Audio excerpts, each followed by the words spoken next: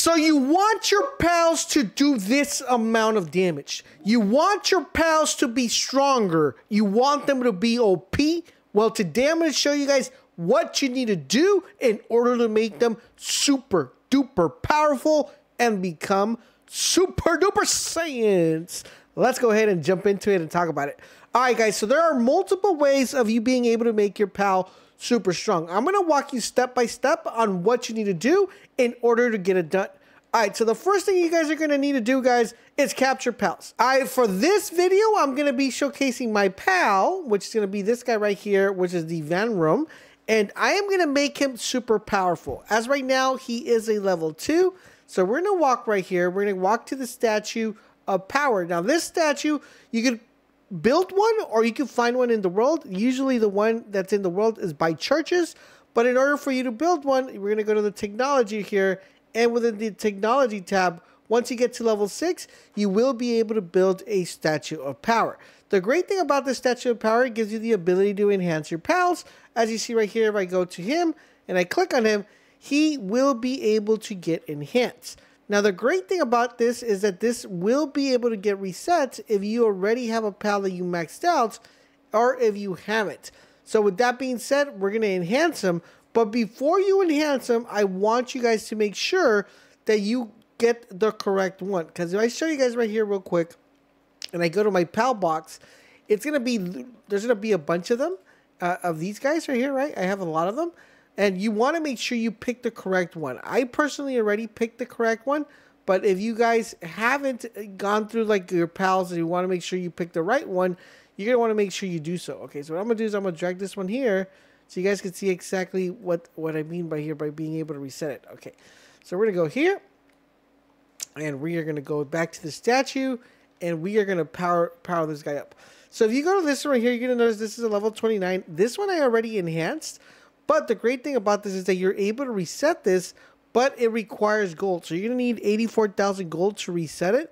But I did want to show you guys that there is a way to actually resetting this in case you already spent enough that. Now, when you reset that, you get the souls back. Now, in order for you guys to be able to level up your pal, you're going to need souls. And souls are obtained by killing pals.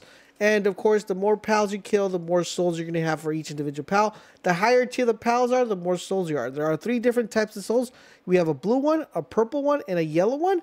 And I'll show you guys exactly how this works. So for example, this guy has a passive skill called Burly Body.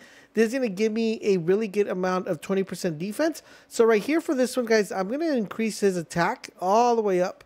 And I wish there was a way for you to turn all the souls right at once, but you can't. So you got to go one by one. And we're going to go enhance.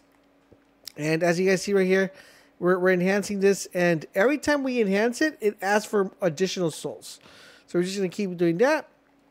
And that's going to enhance it. And that's going to enhance it. Now it's going to ask me for purple souls. I'm going to say yes. And I'm going to go yes right here. And then once we get to the, after it asks you for 3, it's going to go ahead and ask you for a yellow one. So you could only go to a plus 21 attack.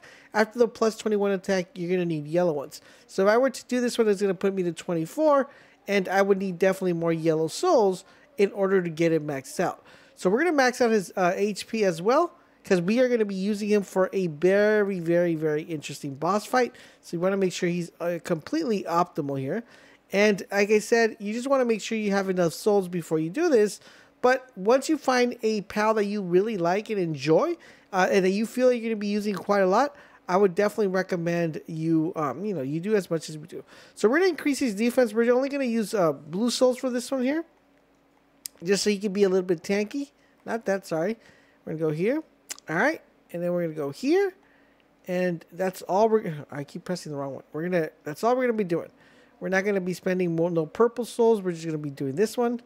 And once it asks for purples, we're going to stop. Now, this is one method. So now that we look at this pal's actually pretty much set, and he is ready to go. Now, there is another way to keep making him even more powerful, and that is by going to this pal condensation.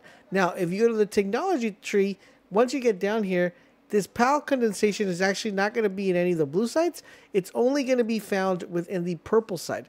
Now, in order for you guys to be able to unlock this, you're going to be in level 14, and you're going to need ancient technology points. And these particular points are only obtainable by killing bosses or doing dungeons and killing the bosses inside of the dungeons.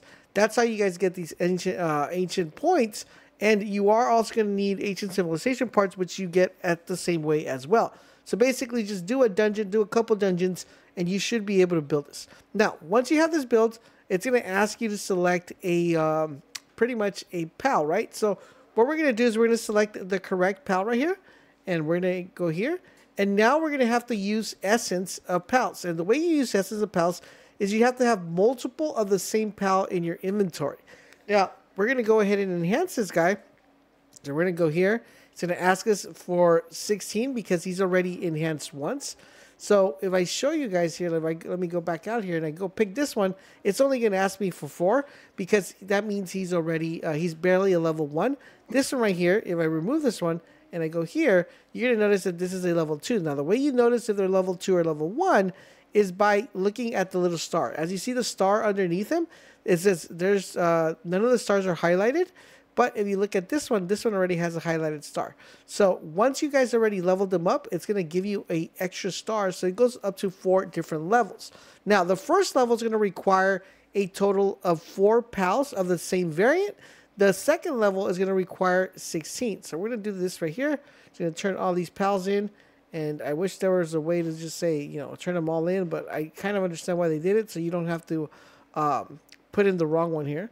So once we're done, it's going to go ahead and tell us how much it increased his maximum HP, how much his attack increased, and how much his defense increased. And it's also going to increase his aerial mortar to a level 3 because it does increase that skill as well when you do it. So we're going to go ahead and okay.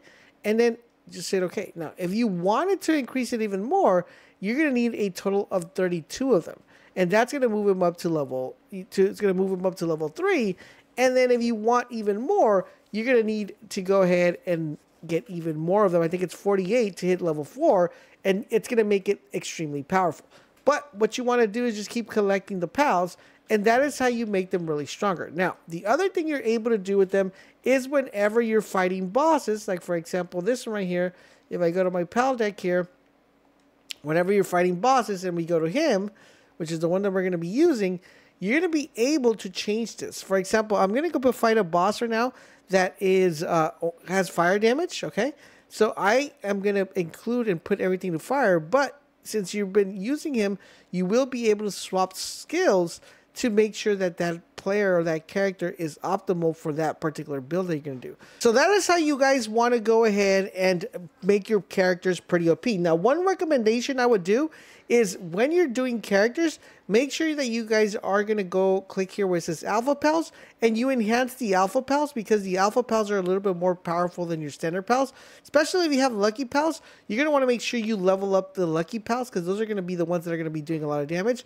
Or you level up, guys, the ones that are Alpha. If you want to find out how to get Alpha Pals, you're definitely going to want to make sure you check out my video on how to farm them so you get really powerful Pals really fast and really easy. So with that being said, let's show you guys a little showcase of how much damage they're doing just at level 2.